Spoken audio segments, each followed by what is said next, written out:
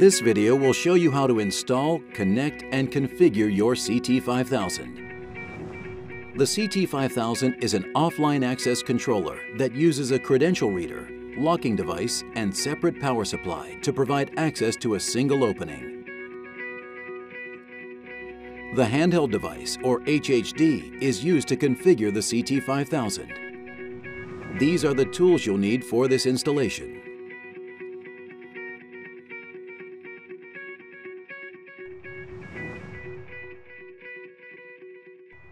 Prior to installation, ensure the jumper pin on J8 is set as shown. Next, determine where wiring will come into the CT5000 enclosure. And drill a hole for the wires, using caution not to contact the electronic components.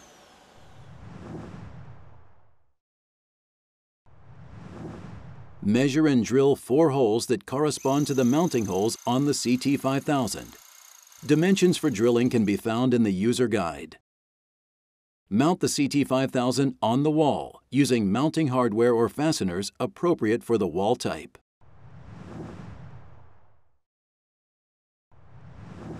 Do not apply power to the CT5000 until all wiring connections are complete.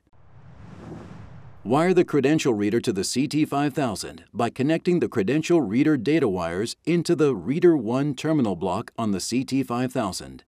In this example, a proximity reader is used. Optional wires such as the LED and beeper should also be connected at this time. To ensure proper wiring connections, consult the user guide for your specific credential reader. Please note that power to the credential reader must come from an external power supply. The CT5000 will not power a credential reader directly.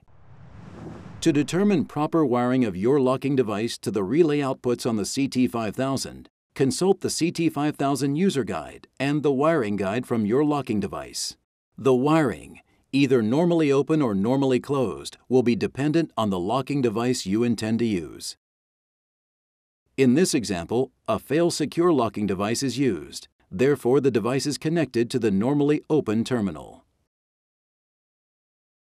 Next, connect the power supply to the CT5000 power connector. Ensure that the power supply is off prior to making this connection. The power supply must be UL listed and provide at least 500 milliamps at 12 or 24 DC volts. In this example, a Schlage PS902 is used, which can accommodate the power needs of the CT5000, the locking device, and the credential reader. The power connection of the CT5000 is polarity protected. After restoring power, insert the power connector into the CT5000. The CT5000 will flash the LEDs during startup. When the tamper LED is slowly flashing green, the startup is complete. Next, carefully remove the mylar strip. To verify that the CT5000 is in electronic working order, press and hold the Schlage button, and press and release the reset button. As you continue to hold the Schlage button, all LEDs will light, all relays will energize, and the credential reader beeper will continuously sound.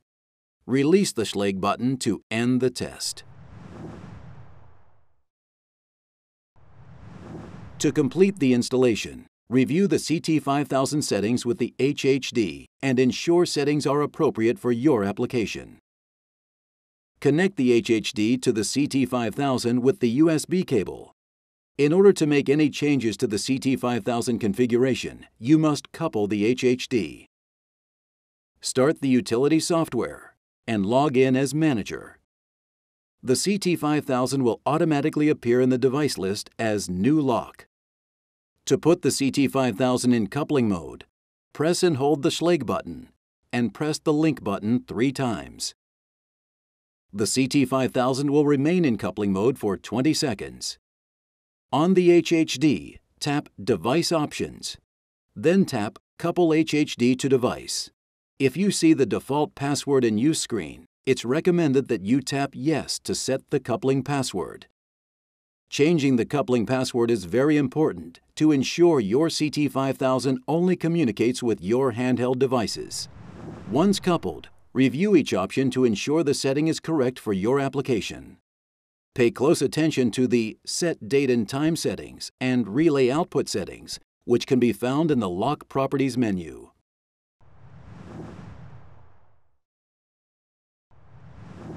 The CT5000 can be configured to sound an alarm when the door is forced open or held open. Wiring of the alarm to the CT5000 depends on the alarm type. Consult the user manual for your alarm to determine proper wiring. To detect the alarm condition, a door position switch and a request to exit switch must be connected. After installing the switches, connect the wires to the door position and request to exit switch connections on the CT5000. Then configure the door position switch settings in the CT5000 with the HHD. The door forced open alarm is cleared when a valid credential is presented or if the request to exit switch is activated. The door held open alarm is cleared when the door is closed. The CT5000 can also be configured to provide remote release function, for example, to allow an office administrator to buzz in a visitor. To utilize this function, a push-button switch must be connected to the request to exit inputs on the CT5000. No HHD configuration is required for the push-button switch to unlock the door. Once the CT5000 is installed and configured, it can be programmed with the HHD using Schlage software on your computer or manually using a credential reader with a keypad. For more information, consult your user guide.